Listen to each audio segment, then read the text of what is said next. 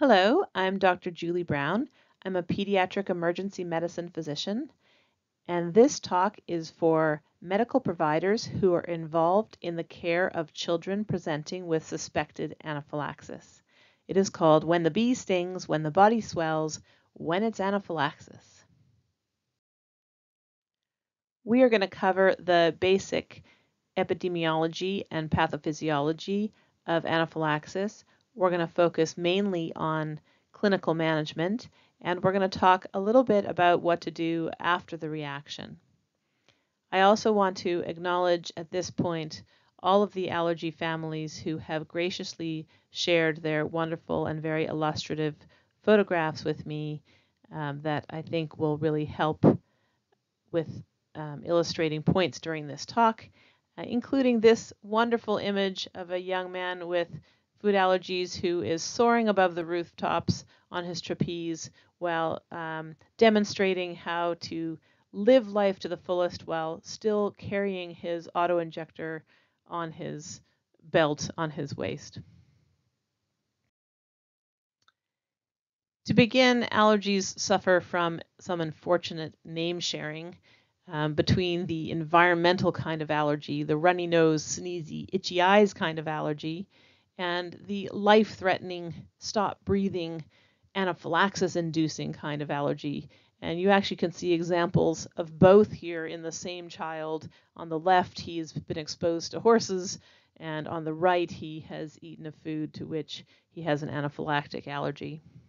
And this unfortunate name sharing results in a lot of misunderstanding, both in the community and sometimes also amongst the medical community, and a failure to recognize the potential severity of these reactions and the possibility of progression from what can be mild skin symptoms or superficial allergic type symptoms to life-threatening disease.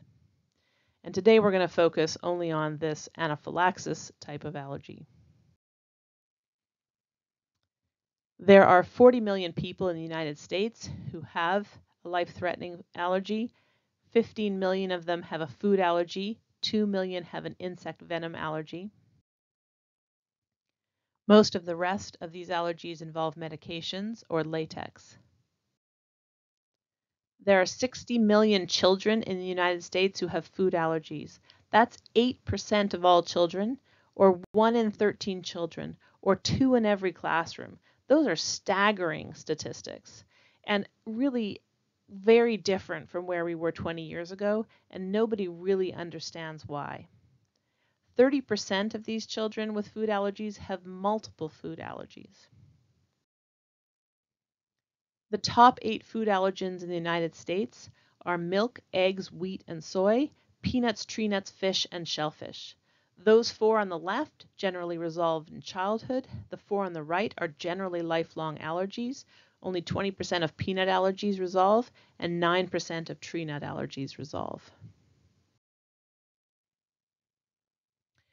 This graph gives you an idea of the relative incidence of these different allergies in childhood, and if you're a very careful observer, you will note that these numbers don't add up to 100 because people are allergic to more than one thing, and obviously there are a lot of missing allergens from this graph farther down the way. The relative proportion of different allergies varies by age, with the youngest children being most likely to be allergic to milk. Then peanut takes over in early childhood through early adolescence, and shellfish being the most common allergen from late adolescence through adulthood. The mainstay of allergy treatment is avoidance, and this is very challenging, particularly in a country where there are a lot of challenges with how food is labeled.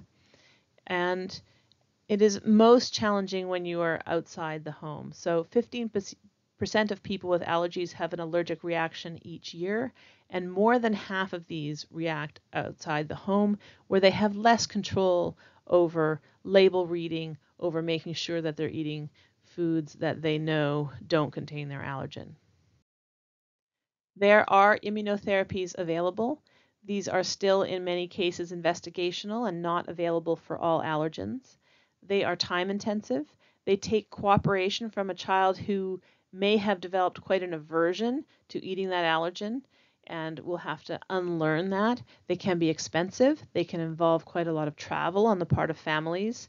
And they may involve multiple episodes of anaphylaxis along the way to developing desensitization to that allergen, which may be very unacceptable to some families. So they are not for everyone, and they are generally not a cure. You develop desensitization, not tolerance, meaning that you have to have continued ongoing exposure to that antigen at the end of therapy, or you can become allergic to it again.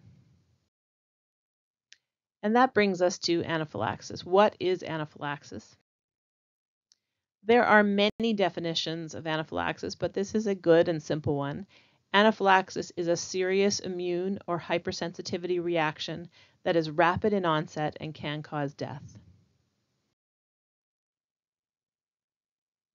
So here is a schematic of the immune response, and you may have seen something like this somewhere along the way, and we're going to try and break it down a little bit to make it a little bit less intimidating. So you start with an antigen, and usually we're talking about a foreign invader like a bacteria that has found its way into the bloodstream.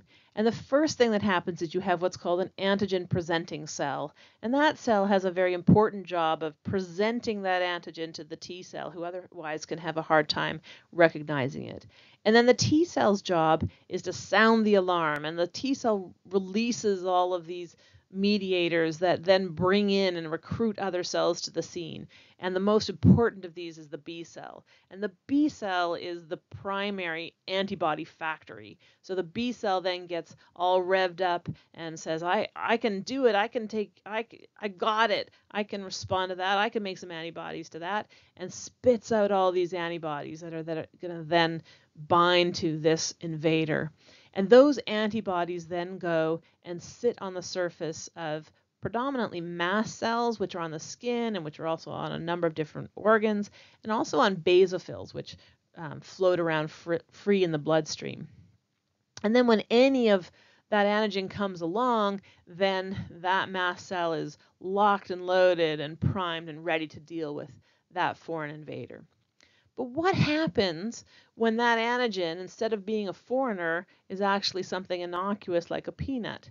Well, then the B cell's made a mistake, and it's making an antibody to something it shouldn't, and now the mast cell is locked and loaded against this little innocuous peanut protein. And then, the peanut protein comes along again, and it allows for this cross-linking between these antibodies sitting on the mast cell, which is locked and loaded, and boom, it releases all of these mediators of inflammation against this little innocuous piece of peanut protein, resulting in this really big immune response. And that is your immediate hypersensitivity reaction. And then there's also these other pathways. So the T cell, when it sounded its alarm, releases other mediators, which actually rev up eosinophils and get them activated. And to a lesser extent, they also release granules, which do other things, and that's your late phase reaction. So that's your immune response in a nutshell, so to speak. And what do all those mediators do? Well, they act on all these different end organs: smooth muscle cells, small blood vessels, mucus glands, blood platelets, sensory nerve endings, and eosinophils. And what are these mediators? Well, the big player is histamine, and we talk about histamine a lot, but there actually are a whole lot of other mediators that are also important, particularly in hypotension, as it turns out, but also in a lot of the other aspects of the inflammatory response as well. So what are the tissue effects of these histamines? Well, in the cardiovascular system, they cause decreased blood pressure, increased heart rate, vasodilation and leakage. In the respiratory system, bronchoconstriction, hypersecretion from glands. In the gastrointestinal system, smooth muscle contraction. In the neurological system, they're an excitatory neurotransmitter.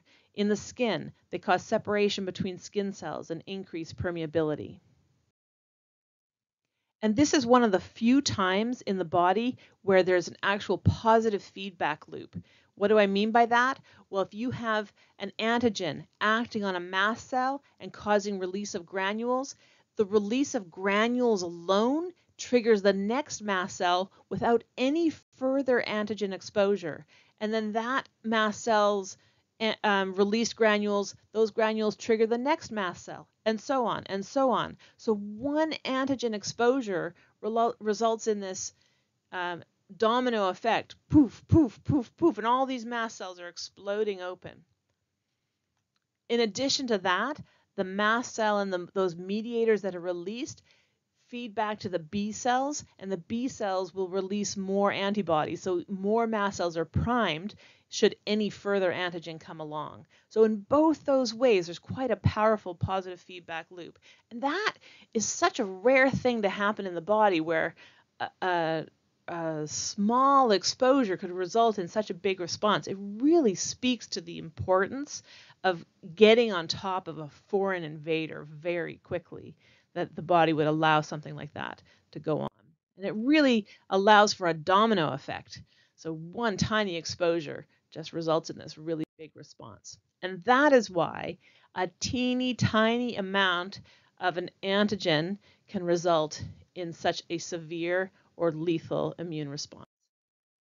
And that was nicely illustrated in this study by Pumphrey, where they looked at patients who had died from anaphylaxis and estimated the amount of the allergen that had been ingested. And in some cases, the amount of allergen when it was a peanut was as little as a milligram, which is 1/600th of a peanut that had been ingested. And you can imagine how challenging that is for people with allergies to be living in a world where people without allergies are out doing just the normal thing of eating, living their lives, and leaving behind them residue of food proteins on countertops, on door handles, on playground equipment, and then the child with a food allergy comes behind them and touches that same surface, and then maybe touches their face, their mouth, or their eye, and that small amount of protein is then ingested and results in a serious reaction. And if it seems hard to imagine that such a small amount of protein can cause such a severe reaction, imagine an insect sting and what a small amount of venom is injected under the skin and how severe those reactions can be. It's important to realize that past reactions don't predict future reactions. In an elegant study looking at people who had died from food reactions, the people who died typically had had mild previous reactions. And when they compared them in a couple of different ways to other patients at the same clinics they had visited and received care, they found that they had very similar allergy severity scores and had had a similar number of prior clinic visits. So their past reactions were no different than those who had had non-lethal reactions. So you really can't say, I have mild food allergies. You should really say, I've had mild allergic reactions, because anybody with food allergies is at risk for a lethal reaction. And that brings us to recognizing anaphylaxis. These symptoms of anaphylaxis, not surprisingly, mirror the tissue effects of antihistamines. So in the cardiovascular system, you have dizziness, tunnel vision, fainting. In the respiratory system, runny nose. And that one often doesn't get adequately recognized. It's often a sudden onset, severe runny nose, not just your little bit of underlying runny nose with a cold. Hoarse voice, tight throat, coughing, tight chest, wheezing. In the gastrointestinal system, vomiting, diarrhea, stomach pain. In the skin, redness or erythema, hives and angioedema. In the central nervous system, anxiety or a feeling of doom. And yes, you can have anxiety because you know you're having an allergic reaction, but remember that there are also histamine-mediated direct effects on the central nervous system. So these could be true histamine mediated symptoms of anaphylaxis. In particular, that feeling of doom, that sense of something really bad is happening, is often a true symptom of anaphylaxis.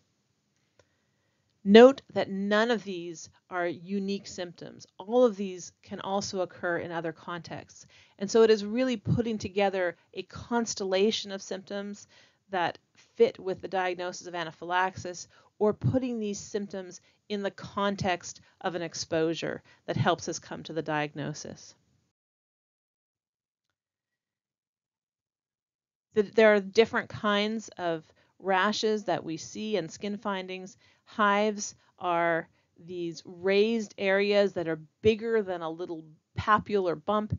They're described as raised plaques, which have a flat upper surface. They can be very variable in appearance, as you see here. They can be beefy red. They can be more flesh-colored.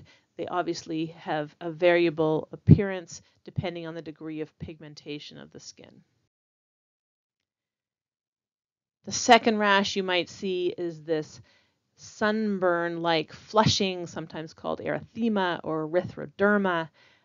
This rash often crops up very early in allergic reaction, and the severity of this, or the importance of this rash, is sometimes underestimated, but I find this rash is often a harbinger of more things to come, since it's often a very early finding, and this rash can really get my attention, and sometimes in the right circumstance might get me to treat with epinephrine even before other symptoms have developed, if I know that there's been a big exposure, because I think there's likely more coming.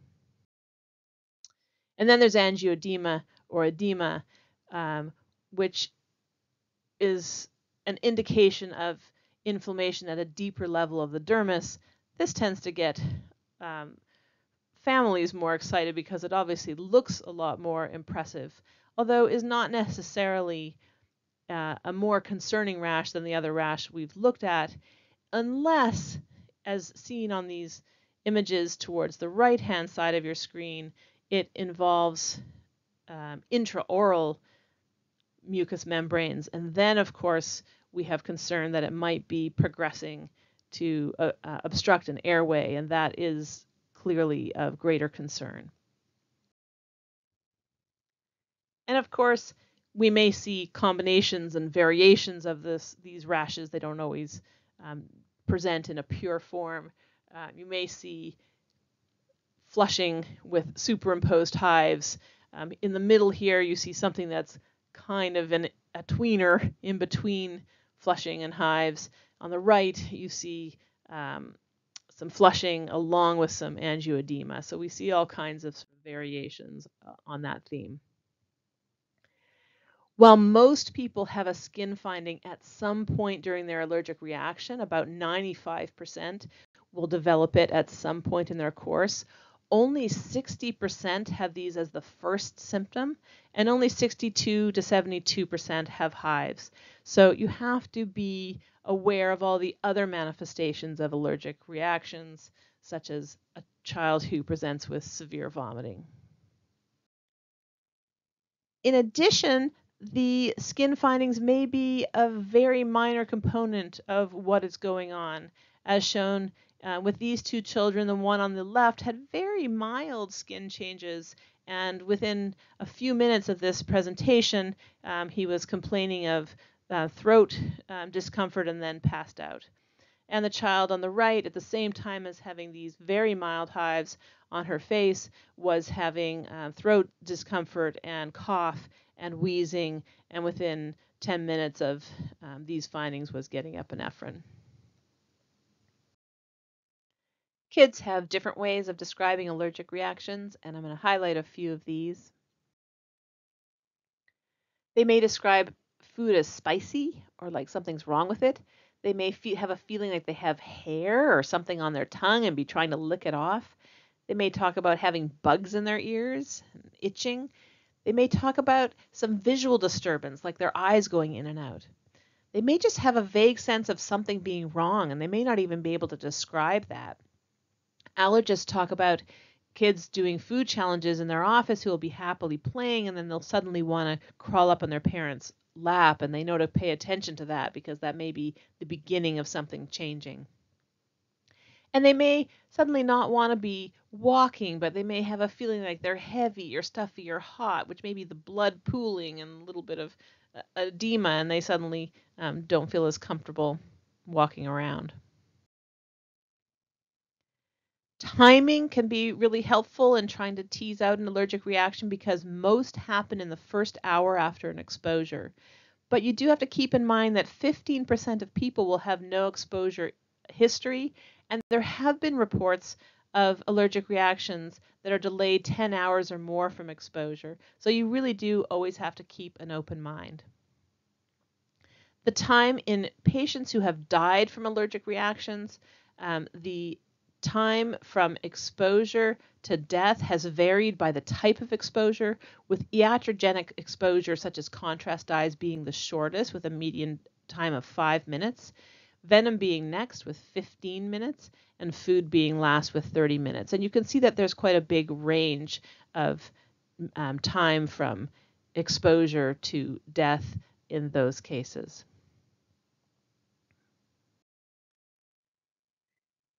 It is the short time from exposure to symptoms and the need to treat these symptoms promptly that necessitate families having a plan and having access to epinephrine at home.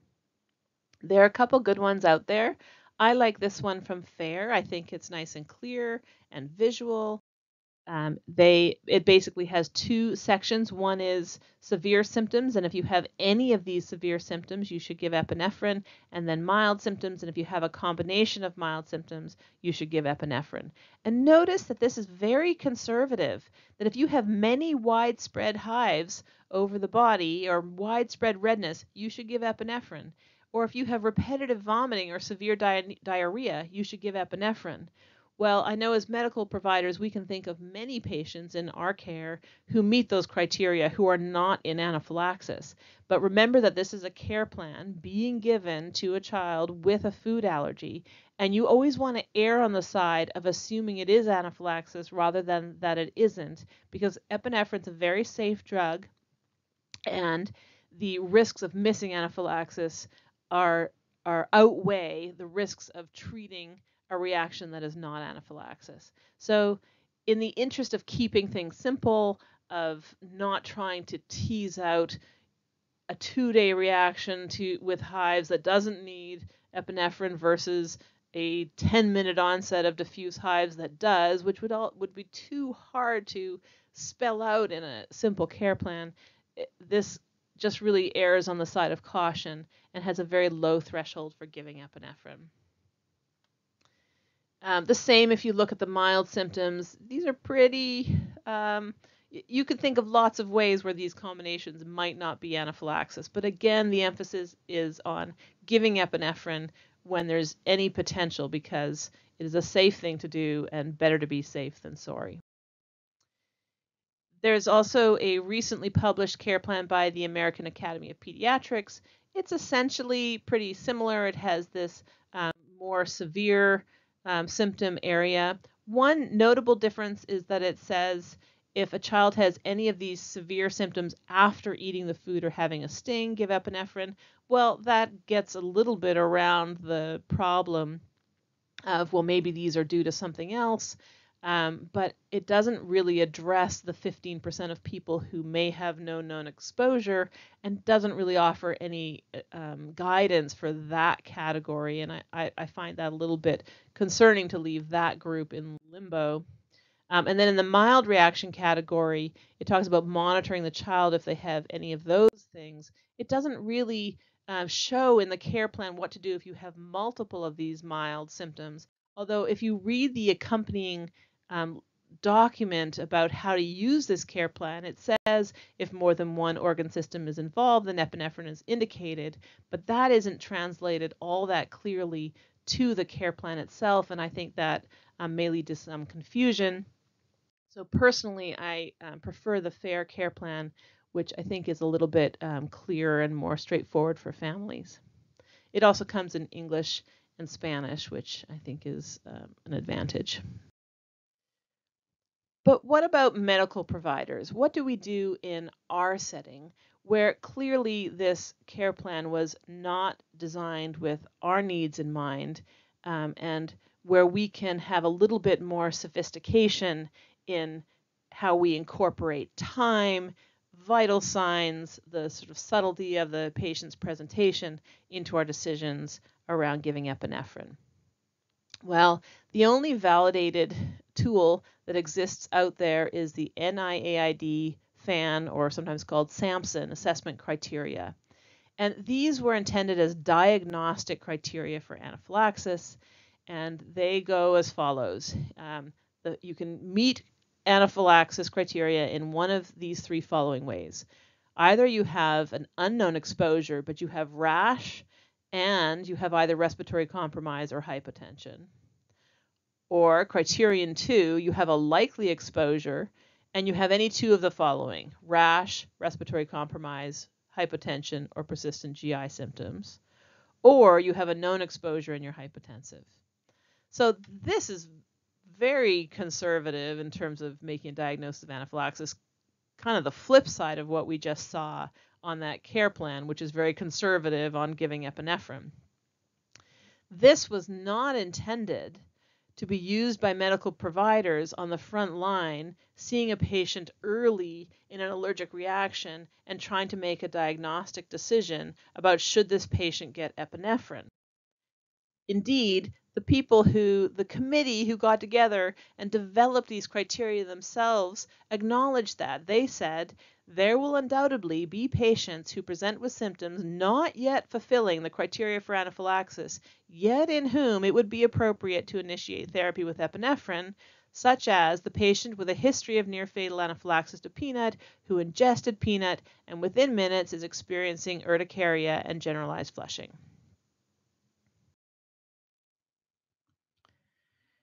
So where does that leave us? It's the only validated assessment tool. It has been validated in studies looking at the entire patient visit and then how well the tool performs versus information gathered across the entire visit, not against the information that's available to the provider on presentation. And it's been said even by those who developed the tool that it may have some limitations in terms of its usefulness in real time. That was also supported by a consensus statement of multidisciplinary experts who got together to work on emergency practice, who said that although these criteria are helpful for research, education, and risk assessment by allergists, they are of limited value for emergency physicians at the onset of an anaphylactic event. The criteria offer no guidance for identifying the patient with mild symptoms who may have impending anaphylaxis. This adds to the complexity of decision-making around the use of epinephrine. So that really leaves us as emergency providers and frontline providers kind of struggling with what do we do in terms of trying to make good decisions for the use of epinephrine, and how do we reconcile these very conservative criteria with what families are doing on this very liberal use of epinephrine care plan. So I have spent a year as a quality improvement scholar developing a tool that was designed to bridge that gap and determine for emergency providers a cutoff threshold where patients warranted epinephrine, focusing on the need for epinephrine rather than on whether or not they met strict diagnostic criteria for anaphylaxis.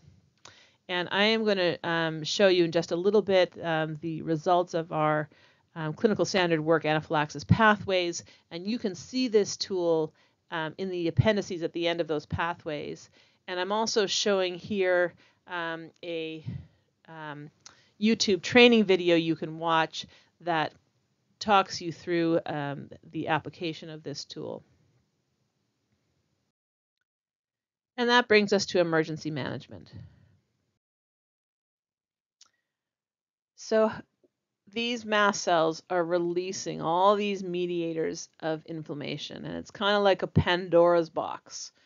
All these evils are being released into the bloodstream. And what do we do about them? So is it better to act on the end organs and try to block them from their actions at the end organs? Or is it better to try and stop the mast cells from releasing further mediators of inflammation? And of course, that's a trick question, because the true answer is there's no way to really get on top of this reaction unless you do both those things together. And before I turn the page, I'm going to ask you to, if you can think of any medication that can do both of those things. So just hazard a guess. What would you think might be a medication that could do all of those things? Did you guess epinephrine? Because epinephrine is a wonder drug in anaphylaxis. It does all of those things. Yes, it stabilizes mast cells. That comes as a surprise to some people because it's not in the class of drugs that we call mast cell stabilizers, but it does have well-described mast cell stabilizing effects. It makes those mast cells less twitchy and less likely to release those granules. It also reverses all of the effects of those cytokines pretty nearly perfectly. So where those cytokines, those immune mediators, are causing vasodilation, it causes vasoconstriction. Where they're causing bronchoconstriction, it causes bronchodilation. Where they're causing smooth muscle contraction, it causes smooth muscle relaxation. Yes, they can increase or sometimes decrease the pulse, and it increases the pulse. That one's not quite perfect. Where they're decreasing blood pressure, it increases blood pressure. Where they tend to overall worsen coronary perfusion, epinephrine overall increases coronary perfusion, because even though it's a vasoconstrictor, its overall benefits on circulation are such that the net benefit is to improve coronary perfusion, and we're going to talk about that a little bit more in a minute. Its effects are also almost immediate. So this is almost a perfect drug for reversing this hypersensitivity response. And I just can't believe that that is happening by accident. You know, this is a drug that our body makes. This is adrenaline. And we think of adrenaline as the fight or flight drug, but I believe that it was also designed to have this important function in tamping down an allergic reaction that is getting out of control. Because if you remember earlier on, I talked about this being one of the few times in the body where we have something happening that is self-amplifying, where a little bit of a reaction can result in this enormous response.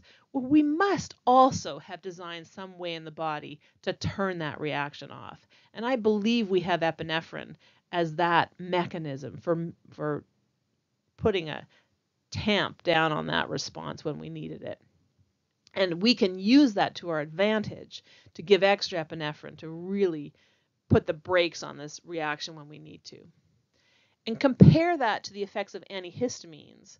Well, they can block histamine H1 receptor mediated vasodilation, bronchoconstriction, and muscle contraction. Those are a subset of the mechanisms by which those cytokines are acting, and they don't have, in therapeutic doses, an appreciable effect on pulse or blood pressure.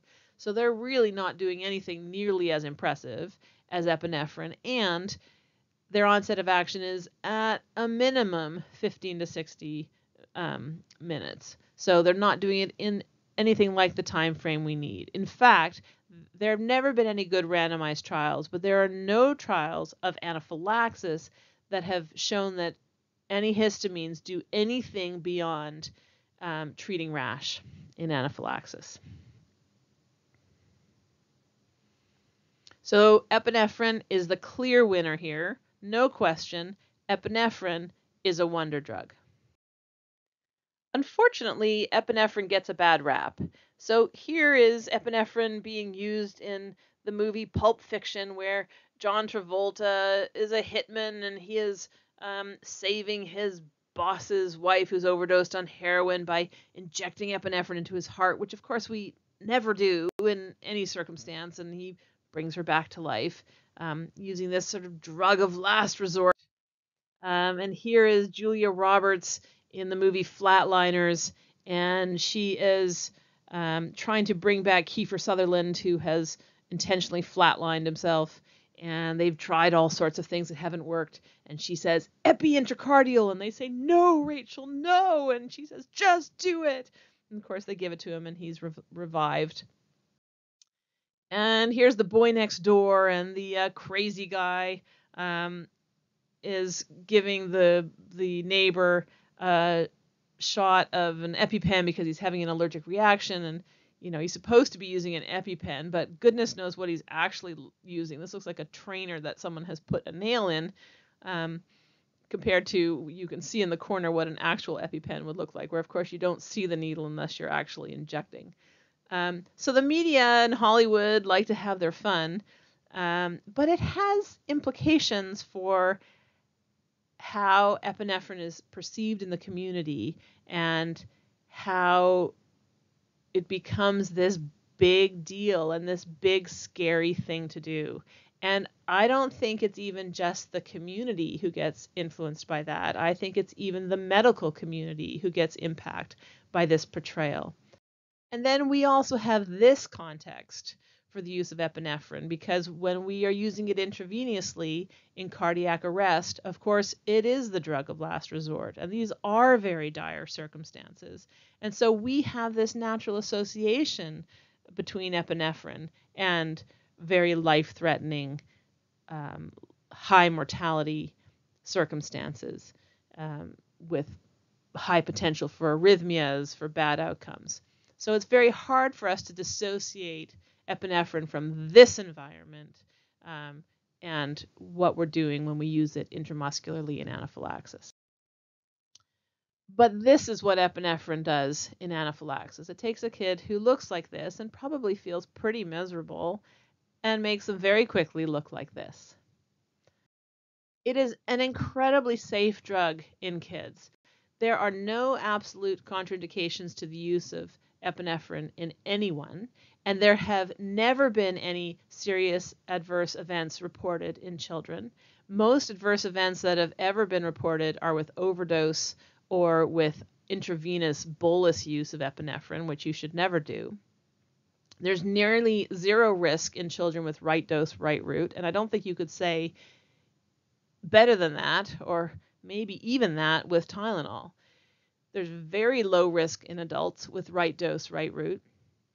The higher risk populations are the elderly, those with high blood pressure, those with a history of stroke, heart attack, ischemic heart disease. There are unknown risks in pregnancy, but even in those high risk populations, the recommendations are that the benefits generally outweigh the risks, because the risks of stroke and heart attack in anaphylaxis, with the impairment of circulation that happens with anaphylaxis, are greater than the risks of giving epinephrine because of the improvement in circulation that goes along with giving the epinephrine. So in patients with ischemic heart disease, epinephrine is still better than no epinephrine, because the net effect is to improve blood flow to the heart, including to the coronary vessels, despite the vasoconstriction that epinephrine can cause, because you otherwise have so much vasodilation and impaired venous return to the heart with anaphylaxis that itself puts the heart at risk or puts the brain at risk. Yes, of course, there are still side effects of epinephrine. It causes, it's like a big hit of caffeine. So it causes palpitations, tachycardias. It can cause arrhythmias. It causes hypertension, headache, tremor, weakness, pallor, sweating, nausea, vomiting, nervousness, anxiety. It can cause angina, ischemia, and stroke. Those things are possible, which is why if you are normal and healthy, you should never just randomly inject yourself with epinephrine. I've heard a parent say, well, if my kid's going to have to do it someday, I'm going to try it and see what it feels like. No, bad idea. You should not, as an allergist, demonstrate to your patients what it's like to use an auto-injector. Bad idea, because maybe you're going to be that crazy outlier person who had some area of impaired circulation, and you're going to cause yourself some vasoconstriction and have a bad event. And, God forbid that happens when you didn't need epinephrine. You're also starting from normal and putting yourself up above normal, whereas when you're in anaphylaxis, you're starting from below normal in terms of things like blood pressure and putting yourself back to normal. So yes, it has side effects that need to be treated with respect, but yes, it is an extremely safe medication. So you should use epi first, epi fast. You don't want to wait until you're falling off the cliff, because once things are bad, it is extremely difficult to make them better. You want to be treating them before they get bad. You can repeat it every 5 minutes as needed, and lots of guidelines say that can be sooner if clinically warranted. So if you have a patient who's really in substantial respiratory distress, and you're 3 minutes out and you're standing there with the next dose saying, looking at your clock saying, well, I'm not at 5 minutes yet, go ahead, give that next dose. But if you are not in that kind of a situation, it's reasonable to wait 5 minutes, let that drug take full effect before you decide on whether or not another dose is needed. Delayed administration of epinephrine is associated with more use of epinephrine in total, longer emergency department stays, greater chances of admission, and increased risk of poor outcomes and death. Here's one study looking at emergency department course. They looked at nearly 1,000 kids with anaphylaxis treated over 4 years. Most of them had received at least one dose of epinephrine, and 5% received 2 or more doses of epinephrine. Children had 4 times the odds of receiving 2 or more doses of epinephrine if they didn't receive it prior to hospital arrival. And it just really speaks to the importance of early epinephrine and also the importance of empowering your families to treat their allergic symptoms at home before coming to the hospital. There are also a number of studies that have shown that there is a decreased risk of biphasic reactions if you have treated with epinephrine early on. And here are 3 of them. There's one that has a mixed adult and pediatric study, one of nearly 500 pediatric visits and one of about 100 pediatric visits. And they all had slightly different outcomes, but they all showed a decreased risk of biphasic reactions based on early epinephrine use. Where do you give epinephrine? You want to give it in the lateral thigh, between the upper and middle thirds of the lateral thigh. You're aiming for this big vastus lateralis muscle in the lateral thigh. So there are some examples with different auto-injectors of where that would be. In a baby, it's the same place. If you're giving in a 0.15 milligram auto-injector to someone who's less than 15 kilos, you can bunch up the thigh a little bit, as shown here, to kind of increase your depth of muscle before bone. And why do we give it in the lateral thigh? If you look at CDC recommendations for intramuscular injections, we mostly give injections to patients over age 2 in the deltoid muscle. So why do we give this in the thigh? Well, that is based on 2 studies, principally this study of 13 healthy adult men. And these men came into clinics on different days, and they were randomized to get an epinephrine injection either in the thigh or in the deltoid. And then they looked at plasma epinephrine levels. And when they got either an EpiPen or a syringe and needle injection in the muscle of the thigh, which are the orange and yellow arrows here, they had a nice peak in epinephrine concentration. But when they had an injection either subcutaneously or in the muscle of the arm, their plasma epinephrine level was barely above placebo. So based on this very compelling result in a very small number of subjects, and one other small pediatric study, all guidelines recommend that epinephrine always be given in the lateral thigh. So that's why it's given intramuscularly, works better than subcutaneously. Inhaled seems to work quite well, but it hasn't been proven to work as well as intramuscularly. And it should be given with a 1-inch needle or longer. In large obese adults, it probably needs to be, or ideally should be, longer than 1 inch. For positioning, the supine position is preferred. You can raise the legs. You can turn the patient to their side if they're vomiting. It should be their left side if they're pregnant, and you should let them sit up if they're having trouble breathing to be in a position of ideal breathing comfort. But what you don't want to do is let them stand up or let them have rapid changes to a more vertical position. We're going to talk about that more in a second.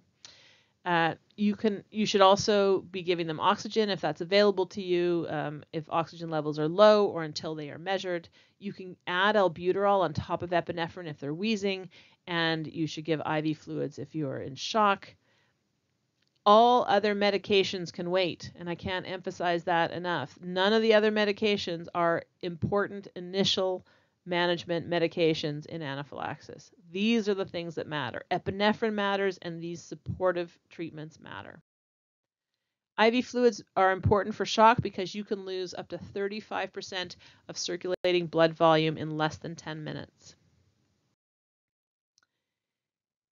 Patients in anaphylaxis should not be walking around. Here's a patient with anaphylaxis who is being walked to the emergency vehicle to be taken to the hospital. And once she got settled in this ambulance, she started vomiting. And who knows if that would have happened anyway, or if the additional stress of being walked there worsened her symptoms.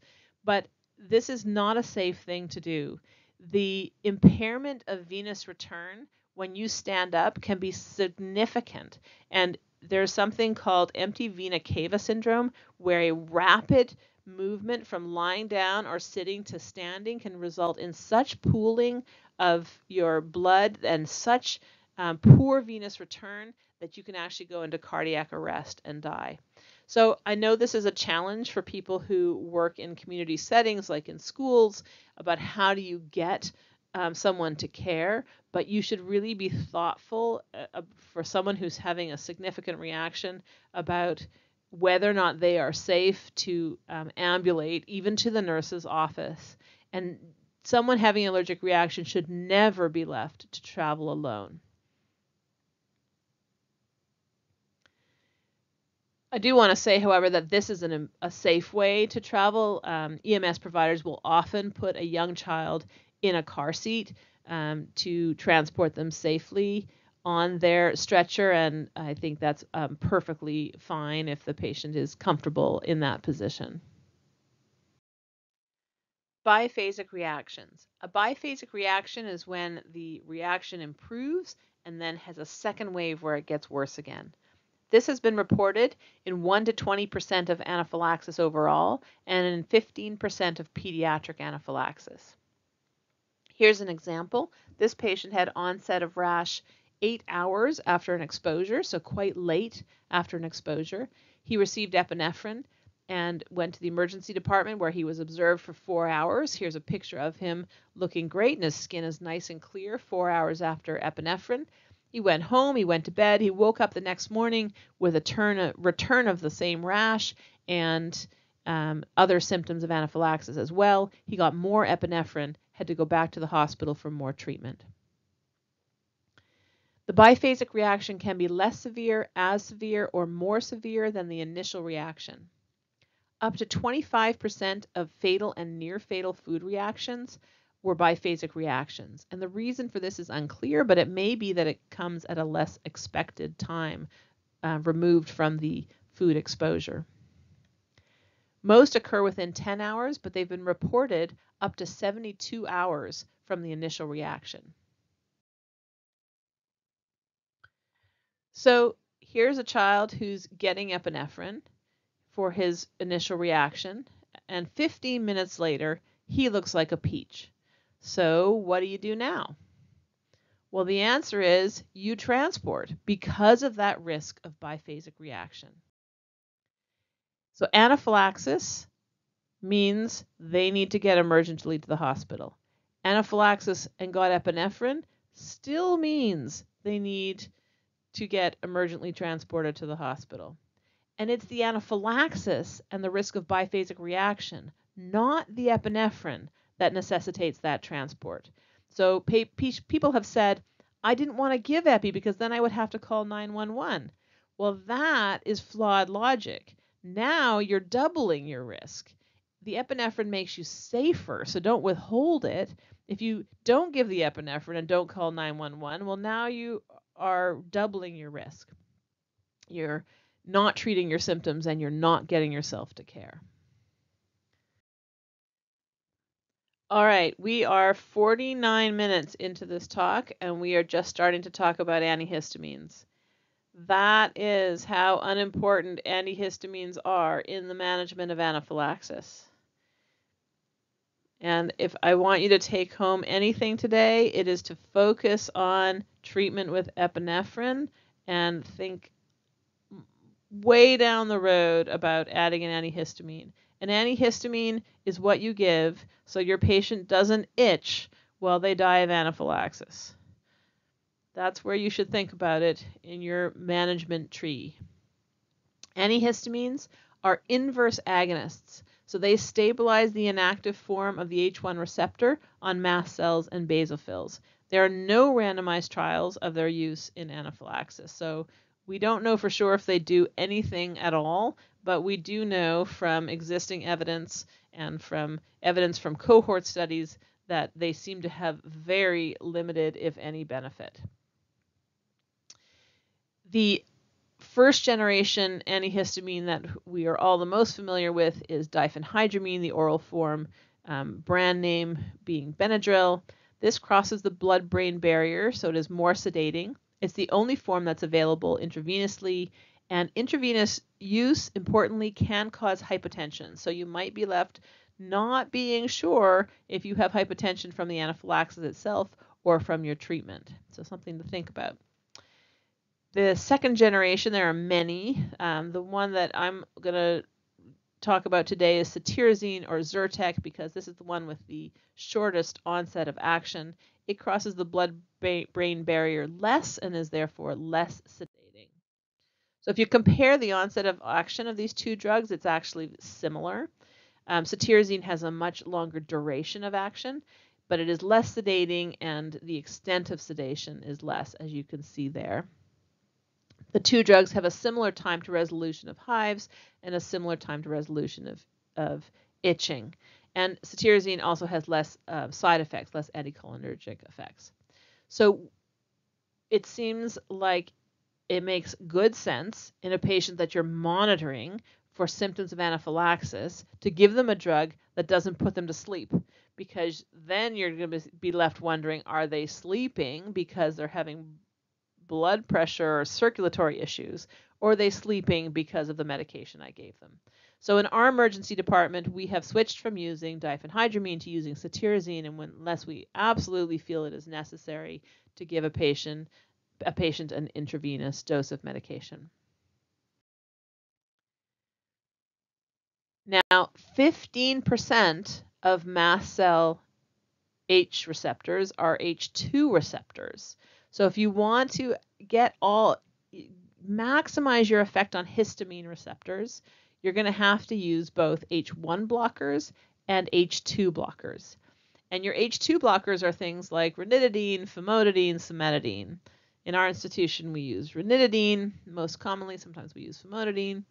And studies have shown that H1 and H2 blockers used together to treat allergic symptoms, not just anaphylaxis, but sort of combined ER presentation of allergic disease, work more effectively than H1 blockers alone. And based on those studies and that theoretical knowledge we have about about mast cell receptors, we always treat our anaphylaxis patients with those two drugs together. So if we've made a decision to use an H1 blocker, we always add an H2 blocker, so we remember Zyrtec and Zantac. Corticosteroids, there are lots of different corticosteroids like prednisone, prednisolone, dexamethasone, hydrocortisone. In our emergency department, we're using dexamethasone. These drugs take 4 to 6 hours to fully take effect, so they have no benefit, clearly, just based on that pathophysiology, their pharmacokinetics on acute anaphylaxis. But the question is, could they help with protracted anaphylaxis? Could they help prevent biphasic events? Should we be getting them on board early for the potential benefit they have later? Well, the best way to answer that question, of course, would be a randomized trial where we put half of them get steroids, half of them don't get steroids. That would not be a hard study to do in anaphylaxis if we also gave them epinephrine appropriately, but that's never been done. So we don't really have good evidence for or against, unfortunately. What has been done is cohort studies where we look at whether or not they got steroids and then compare some kind of outcome.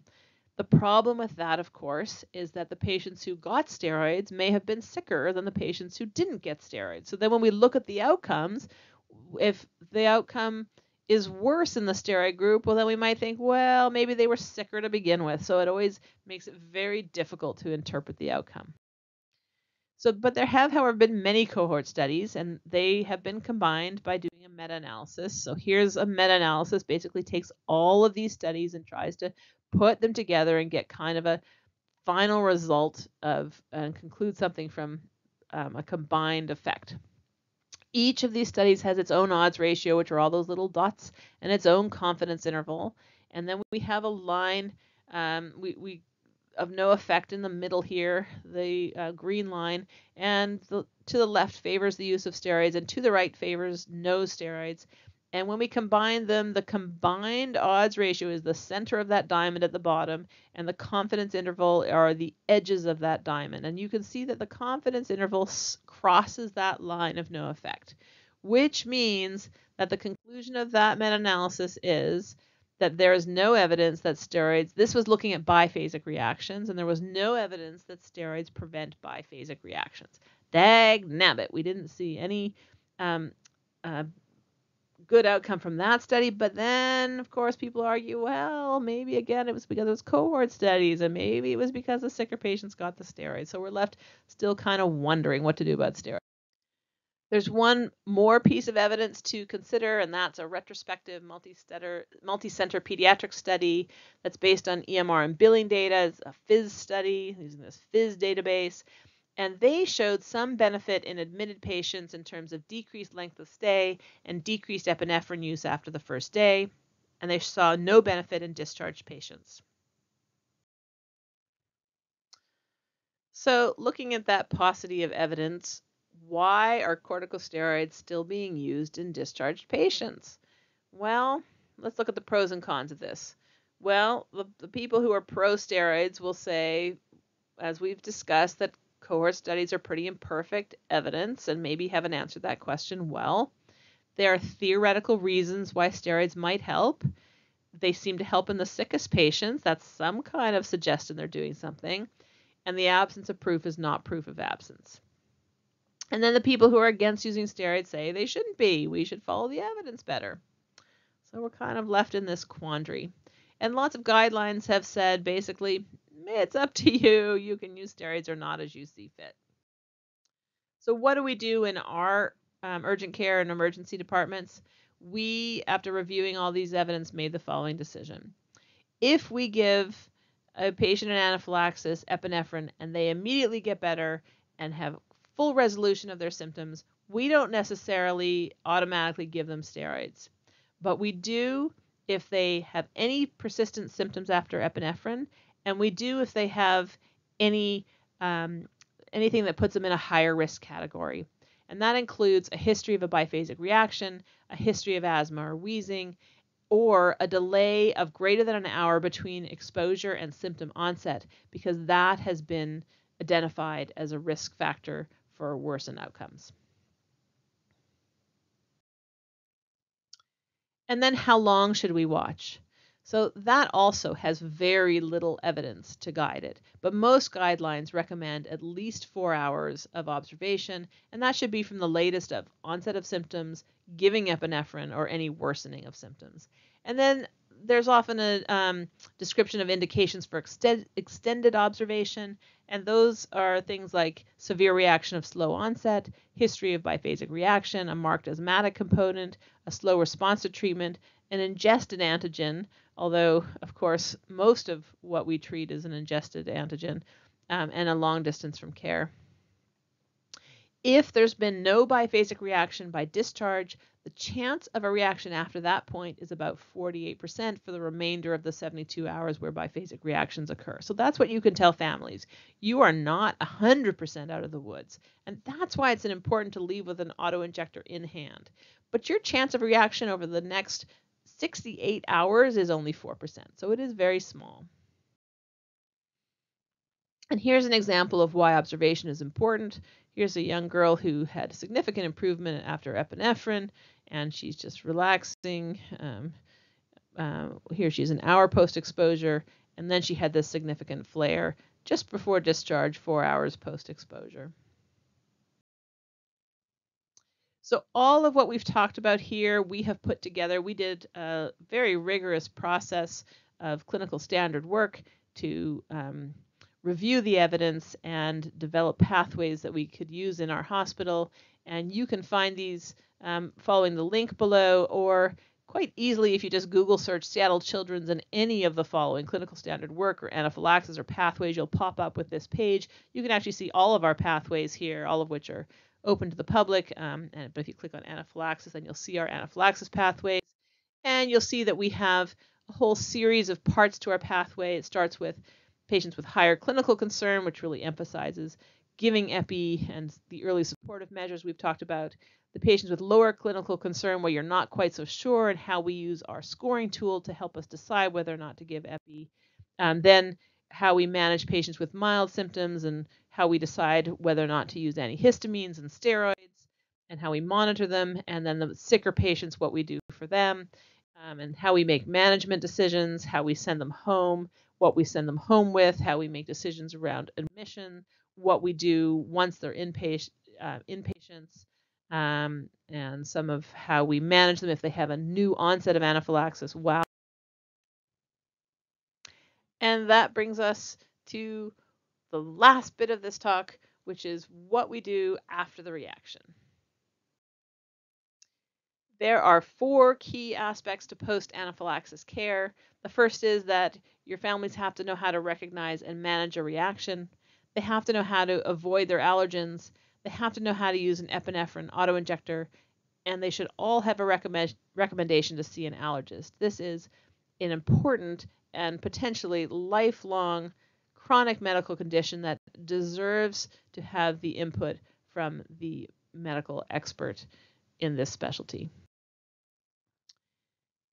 This is a food allergy field guide, which is actually prepared free by the Food Allergy Research and Education Organization. They will send these to you on request, and we actually hand these out in our emergency department. They're fantastic. You can actually download them as well online, all the content. And they include lots of great information. They have the care plan in them. They have how to get started, how to label read, lots of great information that is otherwise pretty challenging to share for us during an emergency department visit. There are 3 epinephrine auto-injectors available in the United States at present.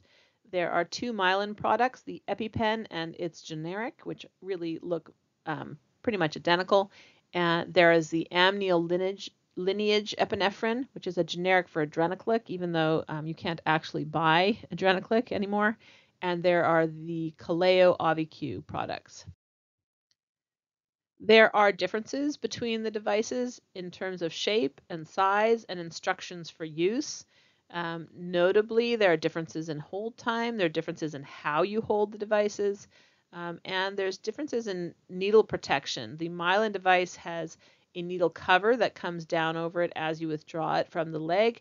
The Lineage device has no needle cover, and the Auvi-Q has a true retracting needle that is gone in less than 2 seconds, retracts back up into the device. Auvi-Q is the only auto-injector that has a dose for patients who weigh less than 15 kilos. It is FDA approved for 7.5 to 15 kilos and has a shorter needle than the 0.15 milligram device. It's available in the United States only and is not covered by all insurance, although it is available for low or zero cost to the consumer for most patients. And then the 0.15 and 0.3 milligram devices are made by all 3 companies. There is a new product that may come on the market soon. It's a generic for EpiPen and it's coming out by Teva Pharmaceuticals, and it will actually have its own instructions for use because it's enough different from EpiPen, including how it's held. And final words, just want to give a few words to that you can pass on to families dealing with food allergies. The first is don't be afraid to use epinephrine. Give it early to improve outcomes.